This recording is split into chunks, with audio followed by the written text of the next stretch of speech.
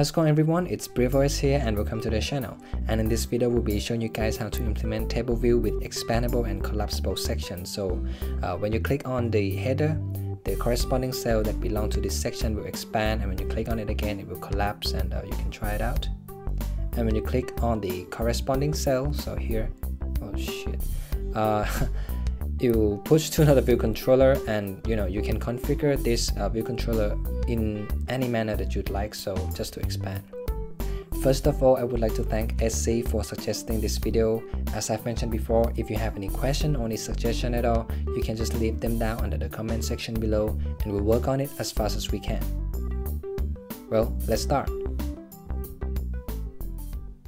Create new project, single view application. I'm just gonna name it TableView drop down. Next, create. Before we start, we are going to do the asset setup, so I suggest you should pause the video and go download the link I prepared for you guys under the description below first. Alright, once you've got the folder, you can go to assets and then just open asset setup, and you can drag background folder here in assets folder. And these are just the images for each movie. And next, let's just create one folder, so new group, and I'm just gonna call it expandable header view. Right click on it, we're gonna create new file, which is a Swift file. Next, we're gonna call it section. Here we are going to implement a struct called section as to the data type for holding the data for the section. So we need three parameters. The first one is genre, which is a string. The second one is the list of the movies, so movies is an array of string. And the third one is the boolean called expanded. Next, we need the initializer, so init with these three, so genre, which is a string, and then movies, which is also an array of string, and then expanded, which is a boolean. So self genre equal to genre, self dot movies equal to movies, self dot expanded equal to expanded. So we're done with implementing the section data type. So next we are going to create our custom expandable header view. So we're gonna right click on this folder, and then we're gonna create new file. This one is the Cocoa Touch class. Click next, and it is a subclass of UI table view header footer view, and I'm just gonna call it expandable header view. Click next, create. We are going to implement a protocol, so protocol, which is expandable header view delegate, and then we just need one function. I'm just gonna name it toggle section. I'm gonna name the parameter header, and we're just gonna pass header as this type, and then of course as well as the section, the current section, which is in. Next, we need two attributes. The first one is delegate, of course is the type expandable header view delegate, and the second one is section, so int here. I'm just gonna implement custom initializer, so custom init. We're just gonna take title, which is a string, section, which is int, and the last one is delegate, which is of course expandable header view delegate. So self dot text label dot text equal to title, and then self dot section equal to section, and self dot delegate equal to delegate. And we also need layout subviews. We're gonna configure a little bit of the style, so super layout subviews. First, we are going to change the color of the text, so self dot text label dot text color equal to UI color dot white, and the next one is the background color, so self dot content view dot background color will be equal to UI color dot dark gray. And next, of course, we need the initializer of the expandable header view, so I'm just gonna type init with reuse identifier, super dot init with reuse identifier, which is this one. And then we're gonna simply just add the gesture recognizer, so our expandable header view will be able to detect whether it's clicked or not. So self dot add gesture recognizer, UI tap gesture recognizer, target, which is self, action, selector, and I'm just gonna name this function select header action. Well, next let's implement select header function. So function select header action. I'm just gonna name the same parameter here, which is gesture recognizer. Just small g, and then of course this is the type, tap gesture recognizer. And in this function, when our header view is selected, it will go directly to this function. So we are going to just subtract the cell out from the gesture recognizer dot view, and we're going to cast it to our expandable header view. Once we've got the cell, we're going to call the delegate, and we're going to call the toggle function. We're going to pass in this header, which is our self, and then pass the section, which is this cell dot section, which is the current cell that is being selected. And next we just add the required initializer. Perfect, that's it. We're done with the preparation for the expandable header view. And if this is too much for you guys, don't worry, all right? You will understand more and more once we go through the tutorial. So we are going to actually start by going to main.storyboard, and then we just add the table. So search for table view, and don't forget to add constraints, and we're going to add the prototype cell. Also table view cell, we're going to drag it in just right here and change the style from custom to basic, and we're going to click on the table view, control and drag the table view to our view controller, data source, delegate. Make sure from the connection outlets here, you can see it right from here. All right. And then let's go to assistant editor, and then control drag the table view inside our view controller. I'm just going to name it table view. Next, let's close the assistant editor, and then just select the whole controller here, editor, and then embed it in navigation controller. Go back to our view controller, double click on the middle of it, and then just gonna type in movies. And that's it, we're done with the representation of the application. Next, let's go to view controller, and of course we are going to implement UI table view delegate and UI table view data source. And we need one more thing, which is the data. So I'm just gonna name it sections, which will contain the array of sections. So you can just go back to the folder that you've downloaded, open the sections file, you can copy the whole variable here, and you can replace it right in. Perfect. So this is just a variable called the sections, and it's an array of the sections. So one is the animation and list of the movies and expanded files and so on. Next, let's implement the table view. So the first function that we need is a number of section. Of course, we are going to return the number of sections. So sections dot count, pretty straightforward. And then the next is number of row in each of the sections. So return the sections at section dot movies dot count. So this is the number of movies here. Perfect. And the next is the height for header. We are going to return the standard size for the cell, which is 44.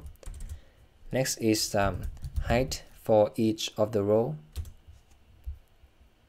This one will depend on the row that we wanted to hide. So if sections at index path dot section dot expanded, then we're going to return 44.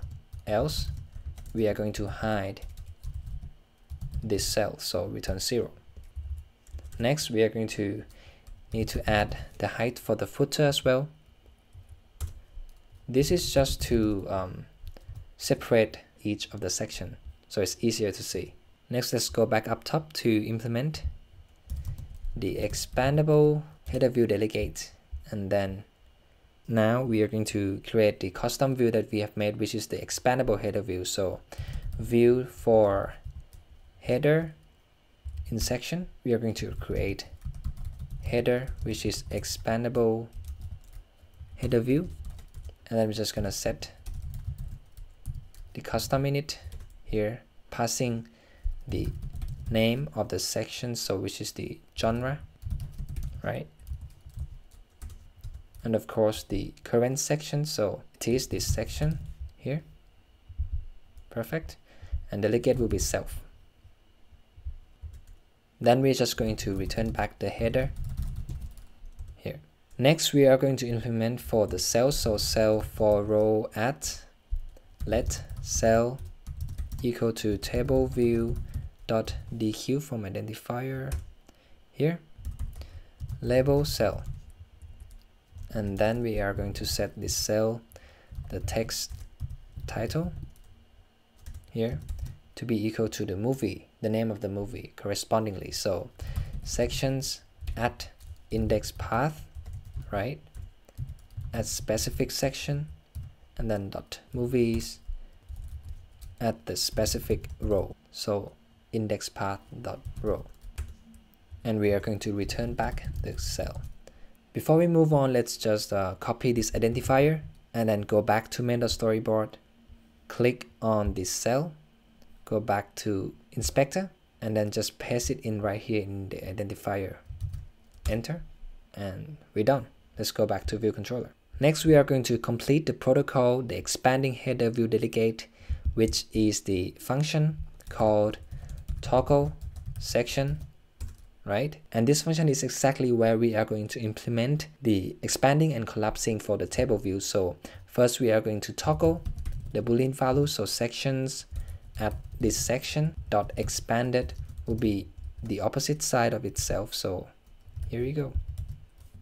Next, we are going to reload the rows in the table view corresponding to each section, and of course it depends on the size of the movie array. So for I in 0 to sections at this section dot movies dot count, here we are going to reload the rows, so TableView dot reload rows at index path at row I, and section at this section with dot automatic.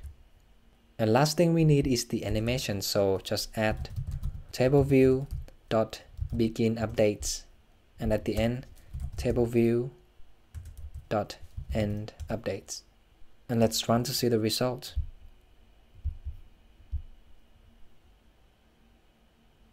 Alright, let's see. So at first we changed the color of the text and then the color of the background, and of course we add a little bit of the footer, and then that's it. That's pretty much it. Let's just try to click on the header.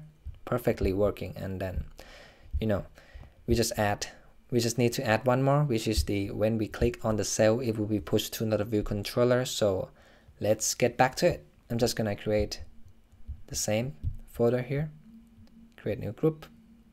I'm just going to call it simple VC, right click on it, create new file, Cocoa Touch class, next, which is a subclass of UI view controller.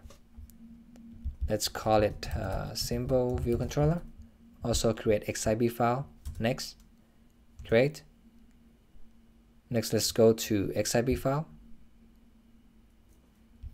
Just add one simple image view. Okay, here you go. Add constraints. Go to the assistant editor, control and drag the image view inside the simple view controller. So I'm just gonna name it movie image. Close the assistant editor, go back to the simple VC, And we just need one more attribute, which is the name of the image. So image name string here. And in view.load, we just add one simple code, which is setting the movie image will be equal to UI image with the named image name. And next, let's add the title. So title will be equal to the same image name. We need last is the function to initialize the image name. So function custom init will take image name as a string, and then we're gonna set our image name equal to the parameter image name. Oops, sorry, dot image here. And let's save the file also as the xib. Save it. And that's it. We're done with the preparation for the simple view. Let's just go back to the view controller, add one more function when the cell is selected. So did selected, I believe. Here, this select a row at. So we are going to create simple view controller here, and then let's set it by the custom init. Okay, let's pass in the image name which corresponding in the sections array. So sections at index path dot section dot movie index, so index path dot row. Next, after the cell is selected, also don't forget to deselect it. So TableView dot deselect row at this index path with animation. Okay, and next we just need to push the simple view controller. So self dot navigation controller dot push view controller. We're gonna pass in simple view controller with animation, and I believe that's it. Let's see the result. And here we go, guys. Let's just try animation. Superhero horror, perfectly working, and when you click on it, it will push to another view controller. And of course, you can configure this view controller as in any manner that you'd like to hold the data that you want. And yeah, that was scary. Anyway, that's pretty much it, guys. Thanks for watching to the end of the video, and if you find this video helpful, please leave a like or subscribe. And if you have any question or any suggestion, you can just leave them down in the comment section below. And of course, everybody, just keep coding, and we'll see you guys in the next one.